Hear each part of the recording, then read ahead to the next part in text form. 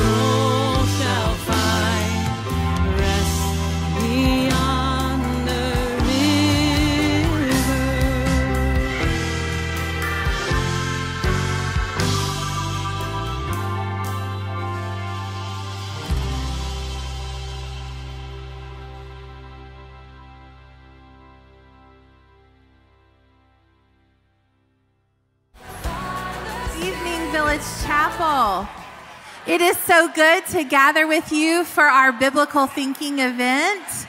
If you are a TVC kid and you are planning to go downstairs with Miss Jamie for TVC Kids Create, you can meet her at this door and walk downstairs with her. Kids are now dismissed. We are so looking forward to getting started with our conversation. I wanted to give you all a few housekeeping announcements, and the first thing I'd like to do is welcome those who are maybe here with us for the first time or those who are joining us online. We are so glad that you have decided to be here with us tonight for this wonderful, formative conversation with Dr. Brian Rosner. I want to also highlight a couple of events that we already have scheduled for biblical thinking coming up in October as we prepare ourselves to head into an election season. We will be having biblical thinking. We've got a slide for this, I think, Ryan, that is the antidote to outrage with Trevin Wax. He is going to be here in person with us discussing the subject, the antidote to outrage. And then in January, we are looking forward to welcoming Dr. Walt Mueller. He is going to be talking to us about God's plan for sex and gender, which is an event that we had scheduled for earlier this year and was postponed to January. So we're so looking forward to that. I hope you'll mark your calendars for those events. I also wanted to point out that we have a resource book table out here in the lobby that's been provided by Logos Bookstore in Green Hills. And you can purchase Dr. Rosner's books there tonight if you wanted to pick up one of his books. Specifically, the one he'll be speaking on tonight is also available at the table. Another thing for resources, if you haven't already been to thevillagechapel.com/resources, this is our biblical resources library. We have curated books and articles and videos that are would be of interest to you as you're thinking about all categories of life and thinking biblically about those things. So I encourage you to go to thevillagechapel.com/resources to check out our resources library. It's a fantastic curated list of resources. And then finally, I want to draw your attention to the screen to our QR code. This is for our live question and answer time with Dr. Rosner. I will say that I don't know that we're going to see this QR code again tonight because we'll be seeing a large a beautiful picture of Dr. Rosner's face as he talks to us. So you might scan the QR code now, and then as questions come up, you can send those in for the Q&A. If you forget to scan that QR code, you can go to thevillagechapel.com/QA and also fill out that form there. So those are all the housekeeping things I have for you. There's coffee in the back, and I'm going to welcome Pastor Jim to lead us tonight. Awesome. Thanks for being here. Awesome. All right. Excellent. Well, so good to be together, and thank you for carving out the time to be here. Brian Rosner is principal of Ridley College in Melbourne, Australia, and so here in America, if you were asked to come to the principal's office, this is usually not a good thing. But you can see Brian on the screen. I think you can you see him? Yeah, let's put him up there. We're being invited into the principal's office tonight. I'm excited about that because this time it's for a really good reason to have this conversation with him. He previously taught at University of Aberdeen in Scotland and Moore Theological College in Sydney, Australia. Brian is the author and/or editor of over a dozen books, including, let's see, I have a copy here of The Consolations of Theology, which I really like his chapter in there. It's on disappointment, actually, through the story of the life of Dietrich Bonhoeffer, and I know many of you are Bonhoeffer fans, and so that might be an interesting read for you along the way. We also know that Brian has written this book, Known by God, A Biblical Theology of Personal Identity, and this is how we first got to know of Brian's writings. Tim Keller, I think it was, that had mentioned this in a teaching or a tape that I'd heard somewhere along the way, and I went and got it, and a bunch of us on staff have read Known by God and really do enjoy it. And then the book that Brian will be doing a little bit of a talk from, How to Find Yourself, Why Looking Inward is Not the Answer. So that'll be the subject of tonight's discussion. Brian is married to Natalie. They have 4 children. Brian, welcome to this evening's biblical thinking program here at the Village Chapel in Nashville via Zoom. Some of us are curious, how many hours between us and you? We think it's 15 hours. What time do you have there? It's about what? Is it 9? It's 9 o'clock tomorrow morning for you guys. Awesome. That's so good. Some of the questions may come in. They want to know who won some kind of a lottery and what the number was, or they might be curious about some of that stuff. If we are able to just get a little bit of a hint from you on some of the things to come in the near future, that would be awesome. But in addition to your work as an author, Brian, what are some of your duties as principal of Ridley College? What would an average week include, just generally? That's a good question, Jim. I think my main skill is juggling. So basically, I get the blame and the credit for everything. Usually, it's not my fault, and it certainly wasn't my fault that we did something well. Look, I teach. I work with faculty and staff, so there's some management responsibilities. Thankfully, I have an excellent finance team and deputy principals. There's governance and stakeholder engagement and fundraising. And thankfully, they want me to be a scholar principal, as we might call it. So I'm also engaged in writing and research. So good. So you're getting to interact with some students and some of your colleagues, as well as be somebody who's in charge ultimately of pretty much everything that goes on. That's good. I'm sure that kind of balance is healthy for you.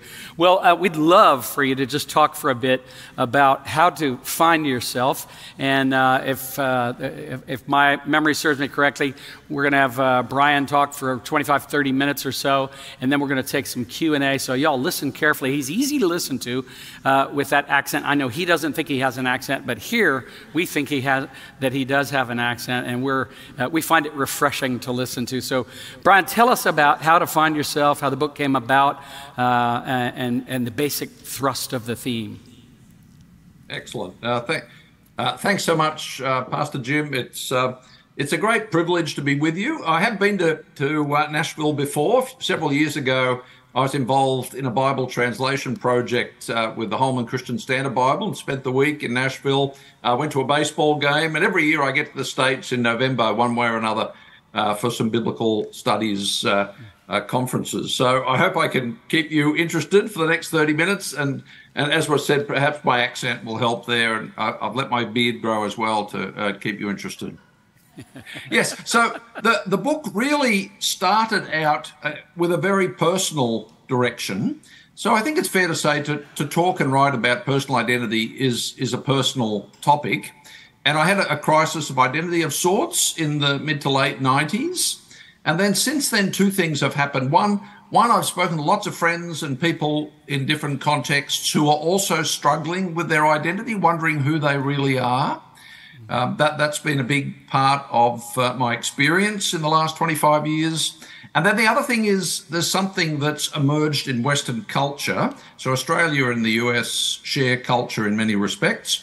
It's sometimes called expressive individualism. So I'll talk briefly about that. So Jim, you want me to just launch in here for the next while? That's great, and I'm really, I would love for you to do that. I've got some questions, about 18 quotes I pulled from the book, but I think you'll probably answer some of my questions, some of our questions, as you just talk about the book from the get-go here. So yes, please go ahead, launch in.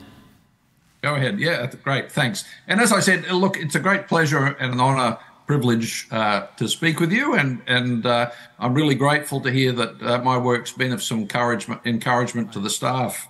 Yes, so the idea of expressive individualism is where I want to kick off, and basically it's this idea that you should look inward to find yourself. But certainly in our day, personal identity has become something of a hot topic. For example, Charles Taylor, who's a Canadian philosopher, said, "Modern freedom and autonomy centers us on ourselves, and the ideal of authenticity requires that we discover and articulate our own identity." So you've probably heard people say, be true to yourself. Things like be yourself, you do you is the most hip version, I think, that I've heard. Yeah.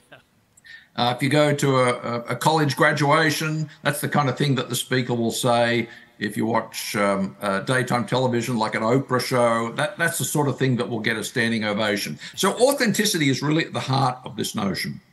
Just to give you a few more popular culture references, Will Smith said, "Nobody knows you but you. You can't get advice on what you should do with your life. Nobody knows what you are. Sometimes you don't even know who you are." So it's an interesting emphasis in our day. And it really is a recent trend in Western culture. There's a way of checking this, something called an N-gram search. You can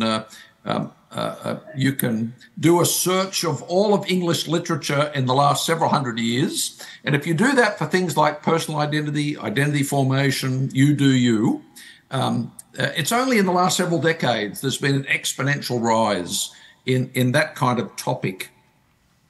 I saw Thor recently, the Marvel movie, while I was on a plane, and even Thor's trying to figure out who he is. He said, "I need to figure out exactly who I am."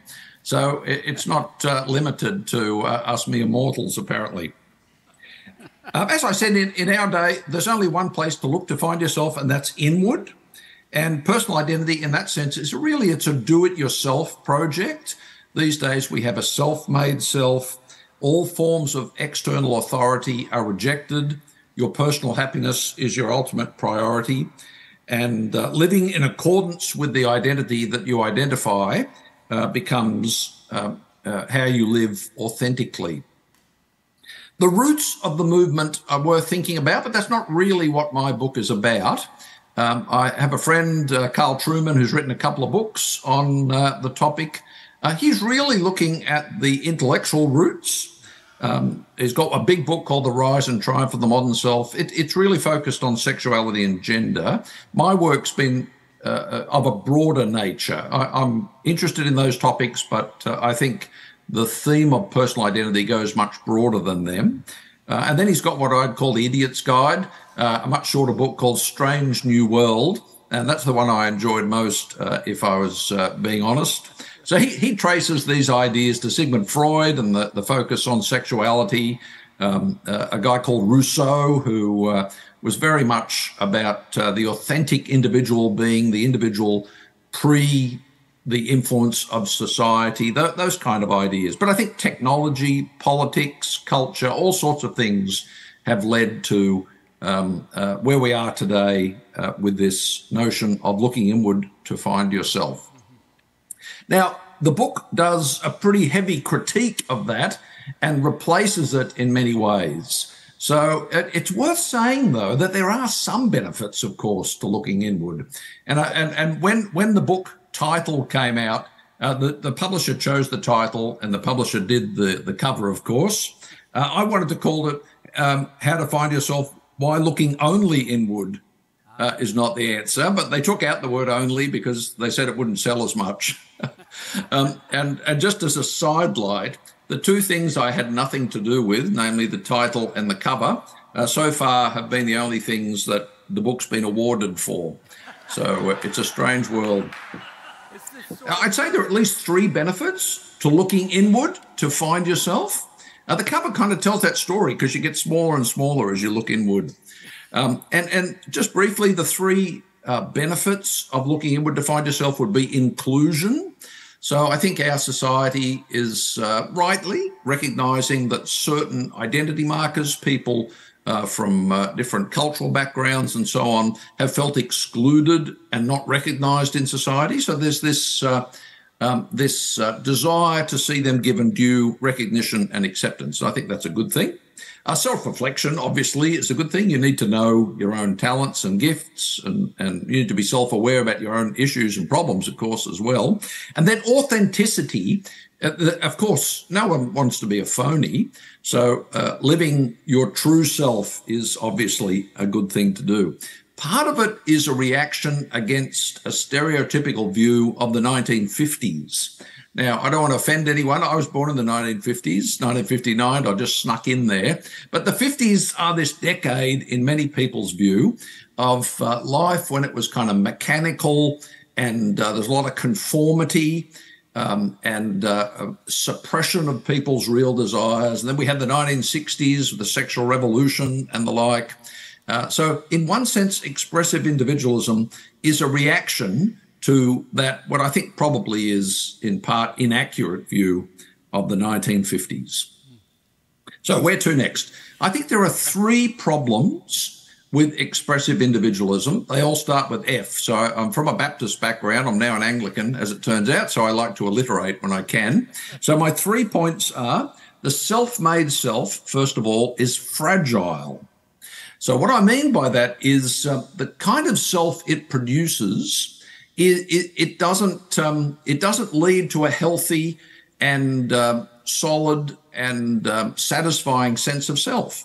So I'll quote 3 doctors. Dr. Francis Fukuyama, who's an American political scientist, he said that confusion over identity arises as a condition of living in the modern world. Dr. Kevin Van Hooser said the human race is suffering from a collective identity crisis. And then Dr. Taylor Swift. Yes, you heard me right. Dr. Taylor Swift, who got an honorary doctorate from New York University, recently said this, and I just love what she said. She said, "We are so many things all the time. I know it can be overwhelming figuring out who to be. I have some good news. It's totally up to you. I also have some pretty terrifying news. It's totally up to you." So I think she hit the nail on the head. There's all this promise of freedom and satisfaction and happiness that this movement offers and brings. But on the other hand, it's actually quite difficult to just look inward and find a satisfying and solid sense of self. I think social media has played a part in this. I mean, social media gives us unprecedented opportunities for self-definition, doesn't it? You can pick the profile pic and you give your own story just as you want to tell it on the various platforms. But many studies have shown that excessive use can actually lead to an unhealthy thirst for approval and the validation of others. So instead of just looking inward, you look around to others to affirm who you are. And I confess, I know this myself. I put up a post about something and obsessively look to how many likes I've got, compare myself with more popular friends. It's pretty lame in the end. Now, I'm not against social media entirely, of course. There are some good uses to it. But I think as a way of defining yourself, of finding yourself, it's fraught. So the self-made self is failing. Secondly, I think, it's fragile. The second thing is it's failing. I think the self-made self is not leading to what we might call the good life.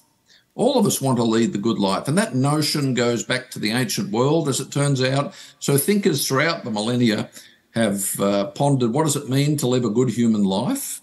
And I love what Francis Fukuyama says about looking inward on this score. He says, the problem is that the inner selves we are celebrating may be cruel, violent, narcissistic, or dishonest, or they may simply be lazy and shallow.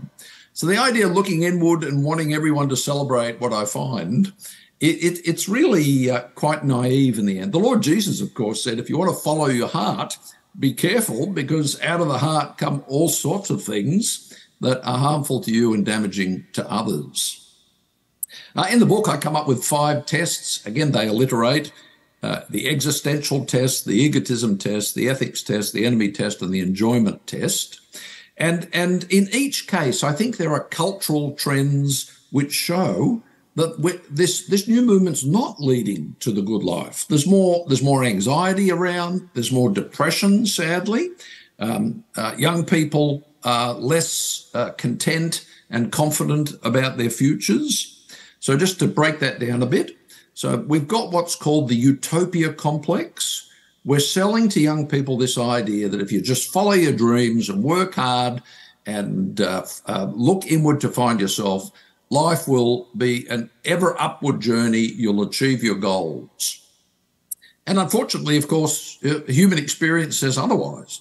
None of us who've reached any kind of age can say that our lives have gone strictly according to plan. And at my age, I look back at all of my peers. They've all had burdens and struggles that they did not anticipate and for which they were not prepared. The egotism test, I mean, there's more narcissism around. The ethics and enemy test, and we've got cancel culture and an outrage culture. It's just like you flick a switch and you go straight from being pleasant and happy to being totally outraged about one thing or another. And then finally, the enjoyment test. You'd think that expressive individualism would do really well on that test, wouldn't you? Because basically its single goal is personal happiness. Unfortunately, the reality is otherwise again. And there are studies of happiness, not in the kind of flippant, superficial sense, but happiness in the sense of well-being and contentment with life. And as it turns out, the happiness index is going down rather than up. People are less happy with their lives. I like to think of happiness as more a subsidiary goal in life. So it's a bit like trying to get a good night's sleep. If you try really hard to get a good night's sleep, it's not going to work, is it?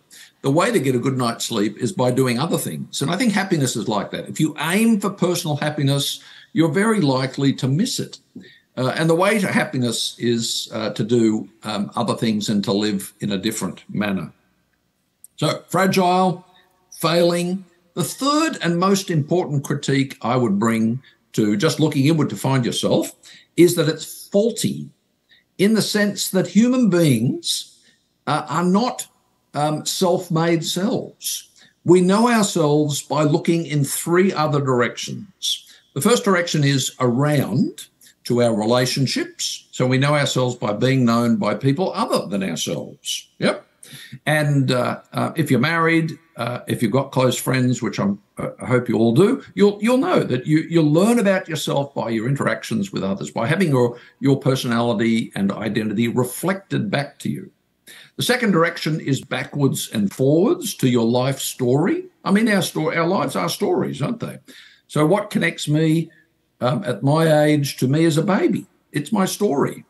And that story has defining moments. It's got various struggles. It's got goals and a destiny like any good story. We'll come back to both of those. The third direction is we need to look up to find ourselves. Now, Christians, of course, would say this. We need to look up to God. And many people in society would say, well, religion is in decline. But interestingly, most of the studies show that spirituality is not in decline. People still are looking for something beyond themselves. And there's a beautiful story about this from my home city in Sydney in Australia. Now, you may have seen the Harbour Bridge in Sydney. It's an iconic building. And at the turn of the millennium, on the 1st of January 2000, Sydney has the best fireworks. And because of the time zone, it's one of the first places in the world to celebrate the new millennium. Bit of a backstory. There was a guy in the 1950s, an illiterate alcoholic by the name of Arthur Stace. He became a Christian at a church in Sydney when he heard a sermon on that odd verse in Ecclesiastes, God has put eternity in our hearts. So Arthur Stace became a Christian. He wanted to preach the gospel. But his only way of doing it was to write in chalk on all of the sidewalks, the pavements, some of the buildings around Sydney. Every morning he'd get up early and write eternity. And this message was all over Sydney for decades. Now, back to the millennium. On the Harbour Bridge, you know what they wrote on the Harbour Bridge? They wrote eternity in his handwriting. And you know what? There wasn't a squeak of complaint. If we don't look up, if we take an atheist or agnostic worldview, then we should have written oblivion, because that's all we're looking forward to. So the fact that eternity is up there, I think, speaks to this idea that in every human heart, there's a longing for beauty, for justice, for a satisfying story to make sense of our existence. There's a repulsion of evil and death. And I think they're what Pascal calls, the famous French Christian apologist, the reasons of the heart. So I think, friends, to find yourself, you need to look around to your relationships, back and forward to your story, and also up to God. So the next question then is a little bit on the side. Does the Bible actually say anything about identity? The word identity is not in any translation of the Bible that I've seen. And as I was arguing earlier, personal identity has become a postmodern obsession and focus. It's only in recent decades that personal identity has become so important to us. So back in the late 90s, being a biblical scholar, that's what I did. I basically had some doubts about who I was anymore, and I went back to the Bible to see what it would teach. And I found a bunch of things there that I think are just beautiful and true, that address our postmodern concerns in the most wonderful way. And it's one of the reasons I think the Bible is inspired. It speaks across generations. It speaks across millennia and across cultures. So if you're in a culture where you're being persecuted, there's so much in the Bible that we barely notice. But we're in a culture obsessed with personal identity, and there's so much in the Bible there to help us. So, for example, Romans 12:3 says, think about yourself with sober judgment. Isn't that amazing? So exactly our preoccupation in our world is given voice in Paul's letter to the Romans. You could actually put the word identity in the translations, and I don't know what Pastor Jim will think of this, but I think principals are allowed to do this. So I would say when Jesus says in the Sermon on the Mount, your life is more than food and clothing, I would say your identity is more than food and clothing. The Lord Jesus said something so relevant to us. Our material possessions are not the thing that define us. And that's so often how we think about ourselves, isn't it? And then Paul in Galatians 3 says, in Christ Jesus, there's neither Jew nor Gentile, slave nor free, male nor female. We're all one in Christ Jesus. So some of those identity markers that are so important to us in our day, gender, ethnicity, social status, the Apostle Paul says, not that they're completely unimportant, but they're not all important. They're not the things that really define us. So I'm just looking at my time. Yep, 10 more minutes. It's all good.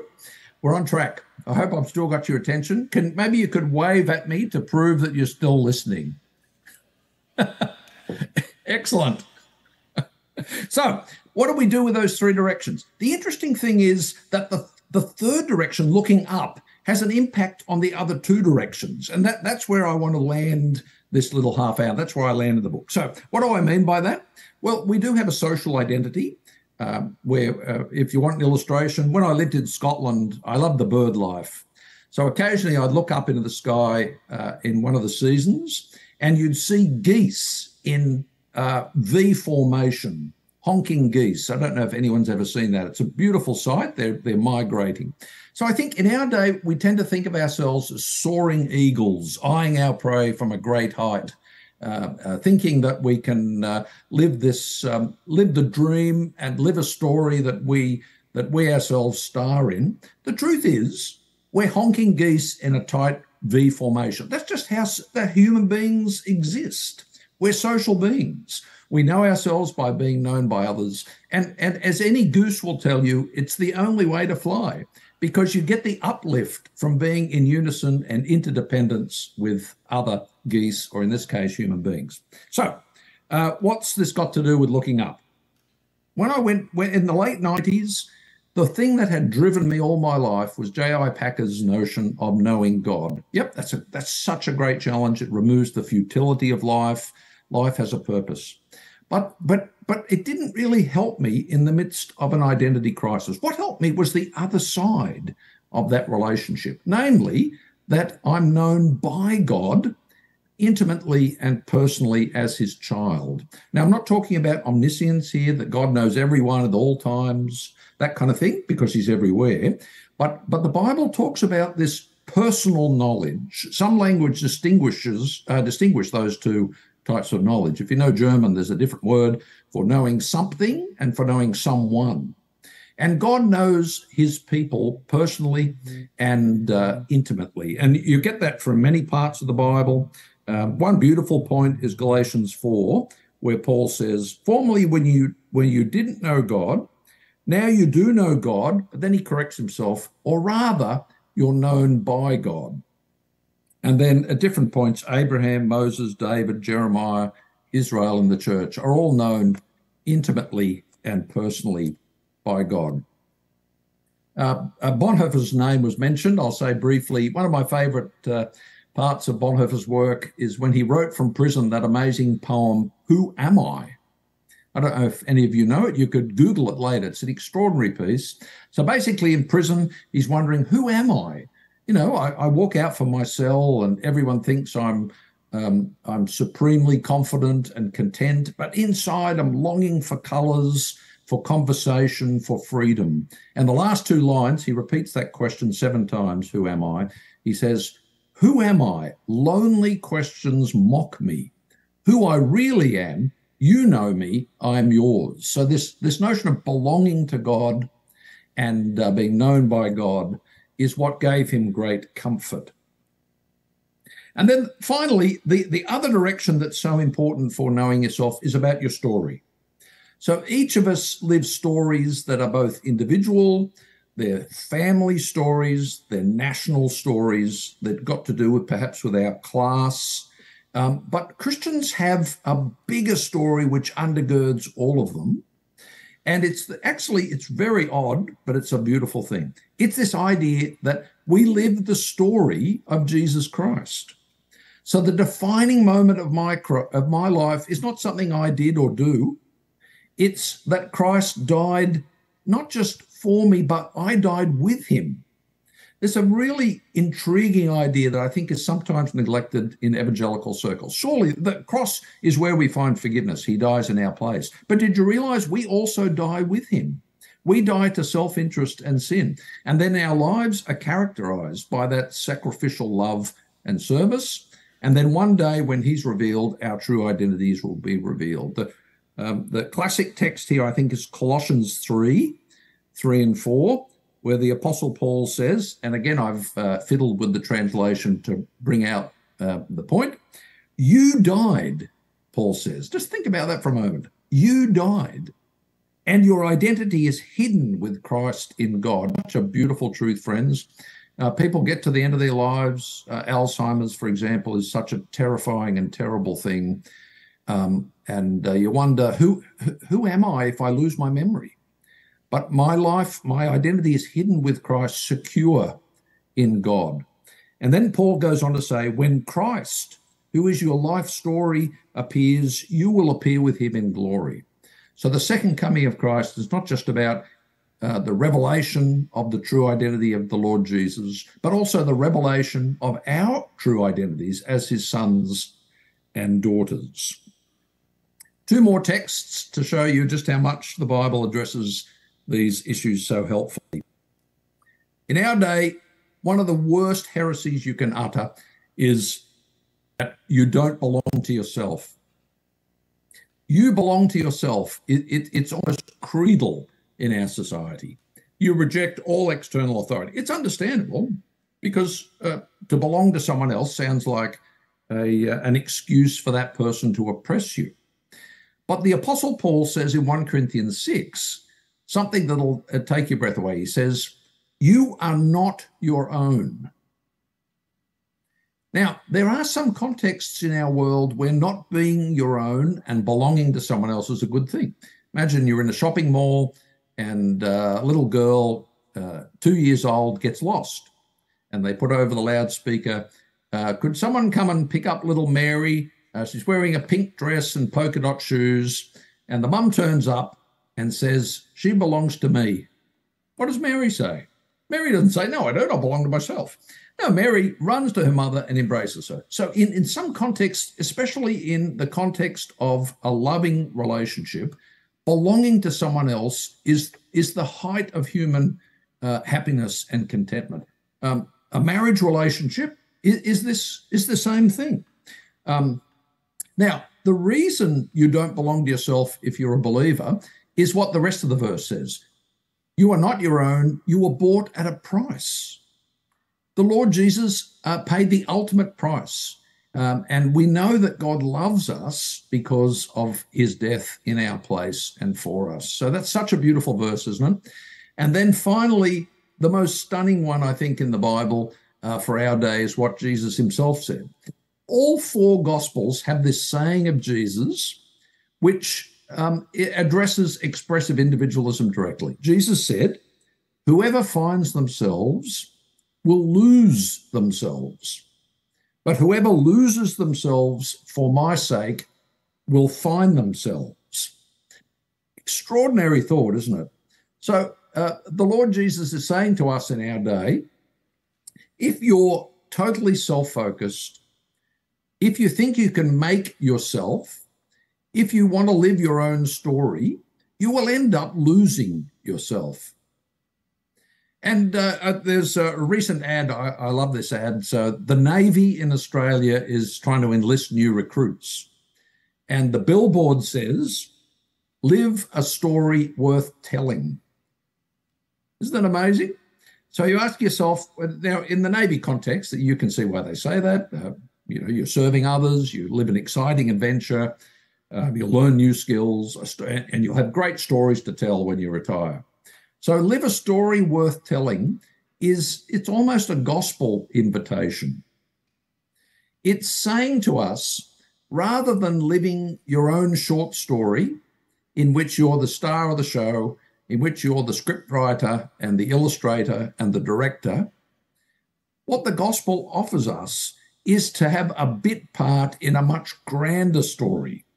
And having just a small part in God's grand story of redemption, living the life story of Jesus Christ, defined by our death with him and by our destiny of being revealed as God's children in the future, makes all the difference in the present.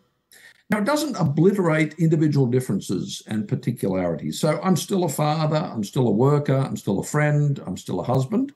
But the kind of father, friend, husband, and worker that I'm meant to be will be transformed, hopefully, by the story I'm living and by me being defined by being known intimately and personally by God. Now, this new identity is not automatic. It's a gift, but we do need to put it on. And that's what Paul says in the rest of Colossians 3. He says you've got to put on the new self, put on the Lord Jesus Christ, and live his story in the present.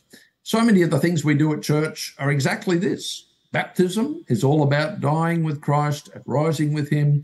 The Lord's Supper is about us identifying with him so closely that we remember his death as our own death. We sing of a new future. We hear God's word preached and read because it tells us not just about God, but about ourselves, because the Bible is a mirror. So just to end off my part, friends, and I hope it's stimulated you enough to ask some good questions. The two verses to end with would be 1 Corinthians 6:19. You are not your own. You were bought at a price. And that famous saying of the Lord Jesus, I'm quoting Matthew 10:39, whoever finds themselves will lose themselves, but whoever loses themselves for my sake will find themselves. It's a beautiful promise at the end of that verse, which gives us the encouragement and hope to live not just for ourselves, but for others, and in particular for Jesus himself. That's wonderful. Thank you, Brian. Appreciate so much that overview of the book. Yeah. Woo. Amen. And I want to invite you all, those of you that took a picture of the QR code, you can go ahead and start sending. I've got a few questions here, but feel free to send in more if something comes to mind. Brian, if you don't mind, I'd love, I remember reading through, I believe you take us all the way back to the book of Genesis, even the Genesis chapter 3 and the fall of mankind, the entrance of sin into the world, and even, I believe you suggested that we might even see sort of a foreshadowing of expressive individualism there. Can you tie that together for our folk? We just studied Genesis maybe a year or so ago, and I think that might be really refreshing for them to see how that connects. Yeah, great. Yes, I think you see that when you compare the temptation of Jesus. So basically, both the temptation of Adam and Eve and the temptation of Jesus are about personal identity. I mean, it's clear in the temptation of Jesus because Satan keeps saying to him, "If you are the Son of God." And so Jesus has at the heart of his temptation the question of what type of Son of God is he? Is he God's well-pleasing and obedient Son of God or not? Now, when you go back to the garden, you can see some parallels there because even though it's not explicitly said that Adam and Eve are children of God, that's the implication of a number of texts. And I think the image of God, among other things, has this at the heart, that we are made in God's image as his children. So at the end of the genealogy in Luke 3, it says, Adam, the son of God. And in Acts 17, Paul says, we are God's children. The problem, of course, is that because we've sinned against God, we've fallen, that relationship with God is broken. And not only is the image of God marred, but our status as God's children is removed, and we need to be adopted into his family again. So I think the kind of self-definition, self-assertion that we see in Adam and Eve's temptation, the other side of that coin is Jesus' obedience and submission to the Father. That's great. So I believe it's around page 25 or 26, as I recall. You refer to another cultural icon. You've quoted already tonight that theologian and scholar Taylor Swift. You also quoted one of the most famous of all songs, and I think you know what I'm talking about. Seen or viewed on YouTube over 1.5 billion times. Can you just can you bring that? Because part of I think what we all need to be equipped with is the ability to not just sort of download the voices that want to shape and form us, and not just sort of without thinking, but become critical thinkers. To borrow Christopher Watkins' book titled "Biblical Critical Theory," that is, we want to be able to interpret our world and the messages that are being presented to us, some of them in very, stunning and beautiful but yet very subtle ways. Do you mind you know which one I'm talking about? Yeah. I think so, yes. Yeah. So in Frozen, the movie, which I confess I've never seen. My kids are a bit older than when Frozen came out. You've got, is it Elsa? Is that her name? Yeah. She has this song where she talks about living to the beat of her own drum, and the whole world will celebrate who she is. And look, friends, on the surface of it, that sounds very attractive. But the reality is none of us live to the beat of our own drum. We're social beings. There's so much evidence for this. And as it turns out, the social sciences, psychology, anthropology, and so on, they define personhood in social terms. They say that the self, so to speak, is a network of relationships. That's what a self is. There's an amazing story, actually, I read in a US newspaper some years ago about a fellow who, Christopher Knight was his name. He wandered off into the wilderness. 20 odd years later, he came out. He'd been completely isolated for all those years he was stealing from cabins. They finally caught him. And they interviewed him and said, it must have been really great to have that solitude, to look into yourself. And I'll quote what he said. He said, "I applied my increased perception to myself, but I lost my identity." Wow. So the idea that you can just live your own story and be the hero in your own story just doesn't work out in practice. Yeah. So I think as much as Frozen is a great movie, and most Disney movies these days, they preach the same message. Yeah. It's all about finding your true self and living authentically, and the world will be transformed. And it's a sad irony. Another way of putting that is, it's never been more important to know who you are, but on the other hand, it's never been more difficult to know who you are, because we're so spoilt for choices in our day.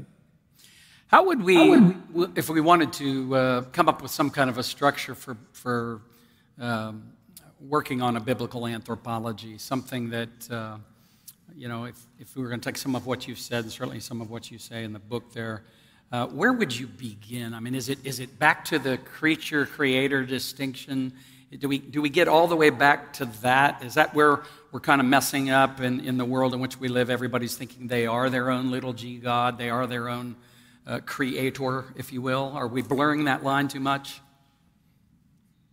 Jim, I missed the middle part of your question, I'm afraid. You cut out at my end. So. I was just talking about, I'm wondering if we've blurred the line between the creator and the creation. We are a part of the creation. I'm wondering if that's at the root of our inability to build, to find, and to maintain a biblical anthropology.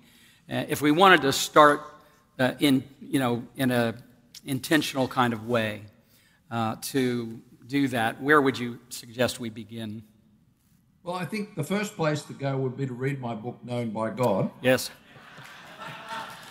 But more seriously... Hold on, let me hold that up to everybody. Yeah, more seriously, what you're talking about is effectively idolatry. The Bible has a lot to say about idolatry. Tim Keller, of course, talked about the idol factory that is the human heart. And really, idolatry is putting your trust in something, loving something inordinately, and serving something apart from God. So in a sense, what you're talking about is the worship of the self. And I think the Bible's teaching of idolatry has this at its very heart. It's this notion, the problem with idols is two things. They make God jealous, a really unusual notion in our day, but nothing arouses the jealousy of God more than worshipping false idols. But the other side of that is that idols are gods that fail. They promise satisfaction, they promise fulfillment. In the ancient world, idols you went to for fertility, for healing, they just don't come up with the goods. So that's the tragedy of idolatry. Idols actually demean us and diminish us. And worshipping the true and living God is actually good for human beings in the long run. We don't do it as a way of becoming happy. That's just silly. But aligning ourselves with God's purposes and worshipping the true and living God and putting to death the idols that can entrap us is really a big part of the moral renewal process that all of us as Christians are part of and on that journey with. That's so good. Several questions have come in, and some of these are kind of specific to someone's family situation.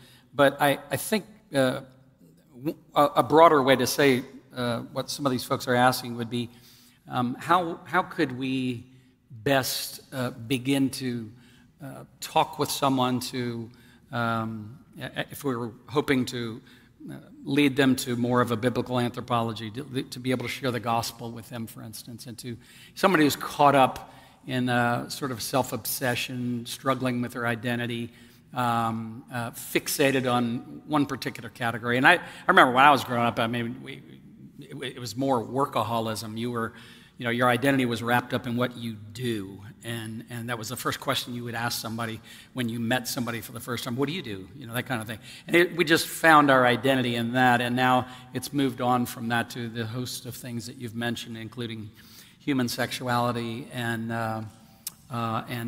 political stuff and ethnicity, that sort of things.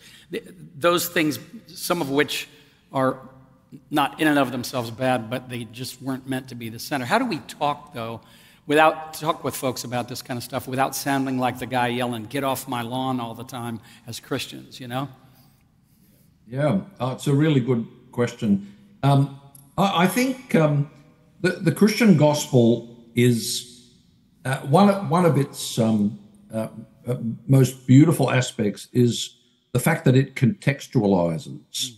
So we have an unchanging message, but it can be expressed in different ways, in different forms, in a different culture and context. So I didn't say this, but the idea, be true to yourself, be who you are, you do you. I think Christian evangelists should play on that board and say, look, that's a good idea, but you should be true to your new self, and you should do the new you. And really what we've got on offer, part of the offer of the gospel, the blessing of the gospel, is this stable and satisfying sense of self, this purpose in life, this story we can be a part of. I think for those of us who are not equipped evangelists, the main thing is to talk to people and ask them what is their story, what's driving them, what do they see as defining them, and then you have a possibility of sharing your own story. The Apostle Paul, of course, did this 3 times in Acts. He just tells his story. That's the way it works. So I think one of the benefits of postmodernism is this emphasis on the personal story. So when you tell your story, you can say, well, I know it sounds odd, but the big thing that defines me is Jesus dying and rising, and I died and rose with him. Yeah. And rather than thinking I belong to myself, I belong to him, and I find that a really beautiful thing in my life. That releases me from the desire to make my own mark and establish my reputation, all of those kind of things. Especially if you're an academic, that's such a temptation. Yeah. One of my favorite passages in the gospel on this score is in Luke, where Jesus sends out the 70. And they come back and say to him, we had a great time. We achieved all sorts of things. We cast out demons and healed the sick. And Jesus says, yeah, you're right. You guys are a bunch of high flyers. I saw Satan fall from heaven. But then he says, but don't rejoice in the fact that you did these things. Rather rejoice that your names are written in heaven. Yeah. So I don't have to make my mark in life. I'm not, at least at the best of times, because I already have my name written in heaven. My future is secure, and it's not an achievement. It's actually a gift. So I think the 2 tips I would have would be to use the kind of thought forms and expressions that are part of expressive individualism, but to transform them, to baptize them, if you like. And the other thing is just to be curious about other people's lives. So true. And then that gives you the scope to tell your own story. And that earns you a hearing, if you like, once you've listened to others. I think your point about asking questions, listening, and sort of living your life as a non-anxious presence, that makes others curious about you. Why are you so non-anxious? Why do you have this sort of free spirit about yourself, and you're not all caught up in making sure it always comes back, this conversation always comes back to you? Those are the kinds of people I'm drawn to, and I think others are as well. How about for the folks, a couple questions here about folks that could be parents, could be family members that know someone really well, that thinking this out like this is more difficult. Some folk who may not be able to understand the theological concepts or the philosophical concepts, and may fall vulnerable to the input of the world around them or voices on the internet, that sort of thing. Are there ways that we can help them to be able to find their new life in Christ as well? Something come to mind there? Yeah. The strategy the Apostle Paul gives us for moral transformation is to have our minds renewed. So, and psychologists will tell you this, you think in a certain way that leads to certain behaviors and feelings. So I don't think we can get around the fact that Christian teaching is required for moral transformation. However, it's a mistake to think that the really nerdy, smart people who can tell you chapter and verse in the Bible are necessarily the most mature. In Hebrews 5, I think it's chapter 5, verse 14, the author says that the mature are mature because they've used the truths they know. So some of the most mature believers in my life who've had a profound impact on me have not necessarily been academically smart or intellectuals. When I went to church as a young man, there was a man who made sure that all the newcomers were welcomed. And I think, humanly speaking, I wouldn't be sitting here today if he hadn't been there. His name was, we all used to call him Uncle Eddie. And he was a labourer. He wasn't particularly smart. So I don't think it's about being smart. Maturity is about using the truths we know. And that's one of the warnings to teachers, of course. We'll be judged more strictly because we know a lot of truth. So I think all of us can make progress in our world. We want to resist falling into the mold of the world on these scores because it's ungodly and it's not for our good in the end. Yeah. And the way to do that, according to, say, Romans 12:2, is to have our minds renewed, which will transform our behaviour and prove that the will of God is actually the best thing for each one of us and for all of us together. So good. So good. Several years back, you may have read it, there was a book called A Nation of Victims. And it was all about sort of victimhood becoming our central theme in our story as we position ourselves socially, as we move into some of the demands we might make of our culture, our government, whatever it might be. So what about, one question someone's asking here is how do you get out of that when you've found yourself in your victim status? Yep, that's a really good question. And in the book, I do deal with two of the big stories that are alternatives to the narrative identity or story for Christians.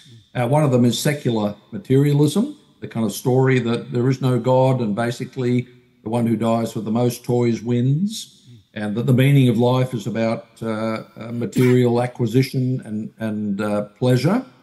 But the other one is what's sometimes called the social justice narrative, which divides the world up into victims or the oppressed, their loyal allies, which are sometimes called the woke. I don't like that term, to be honest, because it's part of a culture war mentality. Yeah. But then you've got the oppressors. And the problem with that story is that, look, there's some truth to it. There are people who in our world who are oppressed, and we want to be on the side of the oppressed. But to view the world as if the only two problems are discrimination and prejudice is simply naive. All human beings have evil in their hearts, and all of us have disordered and sinful lives in one way or another. So I think the way to deal with that is not to define yourself by your victim status, if you like, because it's not going to do you any good in the long run. Mm-hmm.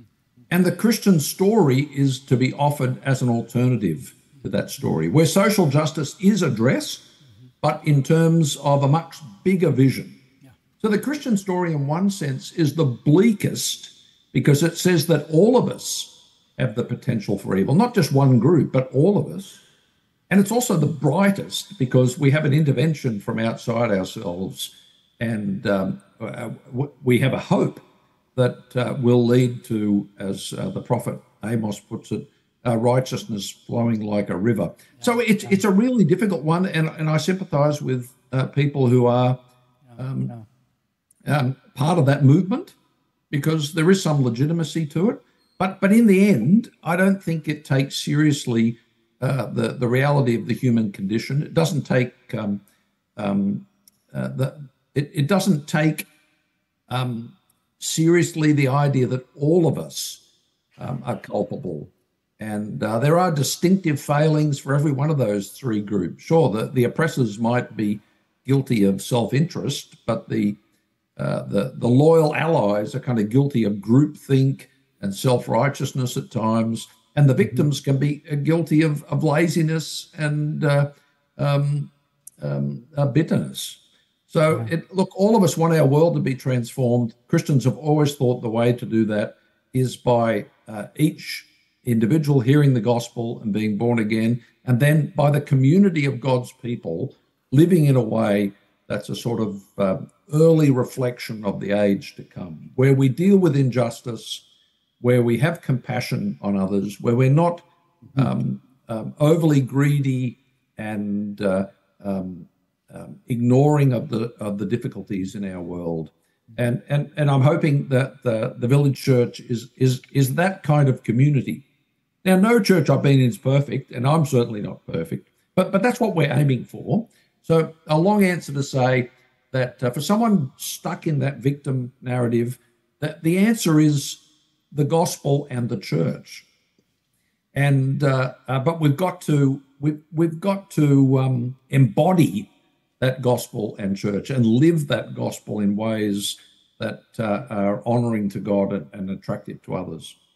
So helpful. Thank you so much. I appreciate your answer to all of these questions. I'll give you one last one that's I think that should be pretty simple for you. We want to honor your time, and we do appreciate you being with us and staying with us this long. This is just a simple question. With the popularity of personality typing, they're wondering what you might think of things like Myers-Briggs, Enneagram, those sorts of things. Do you have comment on that? I'm not personally into it a great deal, but on occasion, just to give an anecdote, when I took this job in Melbourne at Ridley, we had the leadership team each do a personality test, and we had someone come in and tell us, this is probably how you're going to interact with each other. Look, I think self-awareness is a good thing, but I think my one kind of caveat or slight warning would be that focusing so much on myself, my own fulfillment, if you take that information and it helps you in your relationship with others, that's great. But if it becomes such an obsessive focus that it's really about all about your self-improvement and progress and living the dream, then I'd probably warn against it to that extent. I think you're right on there. You mentioned Tim Keller earlier, and several other folks here were watching the service yesterday held in Manhattan as he's gone home to be with the Lord. But you can help me with this because I know you know the quote, but somewhere I believe he says something, don't think too highly of yourself, don't think too low of yourself.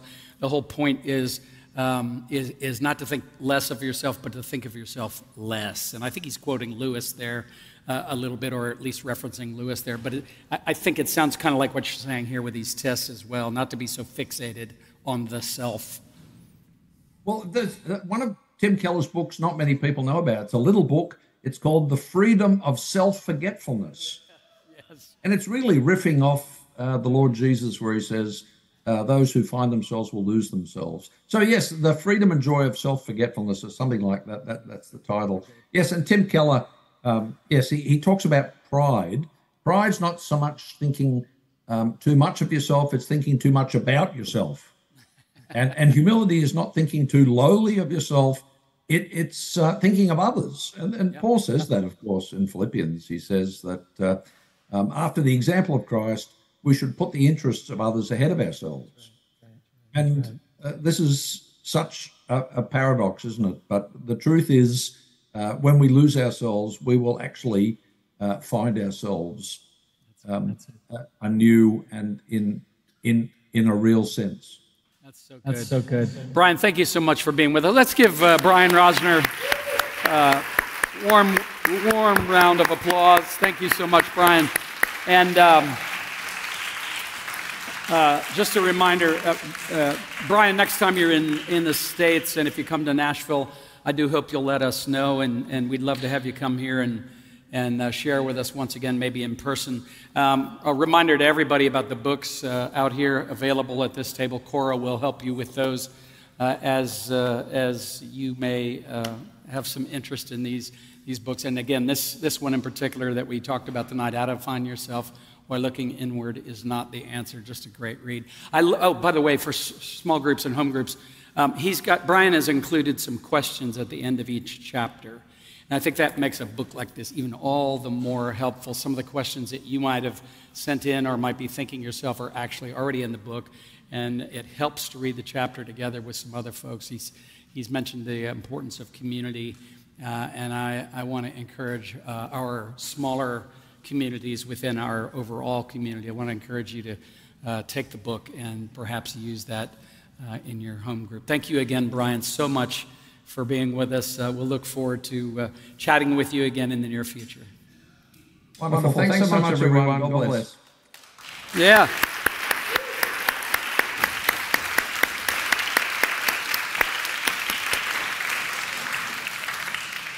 I think I'm doing that right. Let's see. Am I doing the technology there? Okay, I think I did that right. Sorry.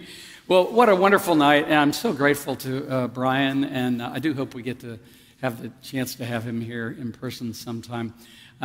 Let's see, how do we want to close? Do you want to stand and we'll sing our doxology? Would that be all right? And anything I need to tell anybody that you can think of? Anybody? I'm not forgetting anything. If you have questions, let me say this as your pastor and part of your pastoral team here at the Village Chapel. If you have questions that are a little more specific on this particular subject and you'd like to be able to chat with one of the pastors here at the Village Chapel, we're happy to do that. I hope you'll shoot us an email, just info at the Village Chapel, and somebody will be glad to get back with you. If, like me, you have some family members or some close friends who are struggling with identity issues, I want to really encourage you to read this book we were just talking about. First of all, that's a beginning place. But at the same time, happy to also connect with you and pray with you about whatever might be going on in your family members or your friends' life. This is not going away. I think it's only going to become more complicated, more complex. And it's all the more important for us as a community to be a city on a hill, a light that cannot be hidden, where we understand the deep, deep longings of the human heart in this world. And as complicated as some people's lives may be, we actually want to care for those people. And we want to love them with the love of the Lord, and we want to point them to the gospel because it really, really is the answer to their deepest longing. It's belonging to the Lord and belonging to one another in a community like this. So let's pray. Lord, thank you for tonight, and I just pray for each and every one of us as we've been inspired, we've been informed. I pray that we've been encouraged as well. I pray that you'd help each and every one of us to be awake and aware of just the cacophony, the noise around us that seeks to shape us, that seeks to, in some way, either deceive us or cause us to be derailed in terms of our faith. The voices that are sometimes beautiful, sometimes well sung or well played, that would lead us to think in terms of some kind of idol creation in our own life. And Lord, we don't want to do that. We want to know that we belong to you. We want to walk with you. We want to walk in humility before others and toward others. And we want to be living out the gospel in word and deed because we know we live in a dark world, in a hurting world, or in a broken world in many ways, but not a world without hope.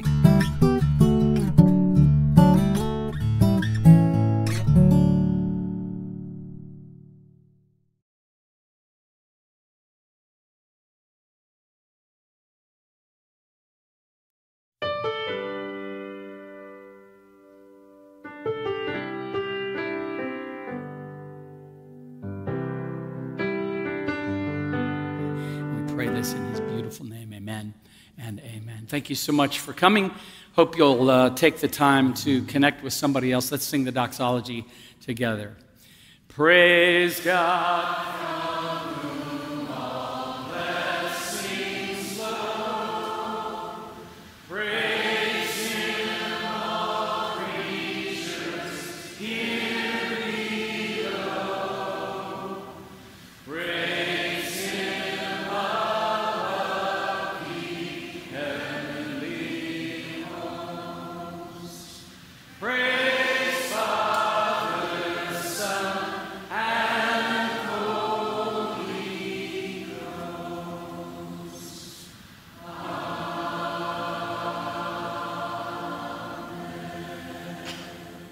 Beautiful.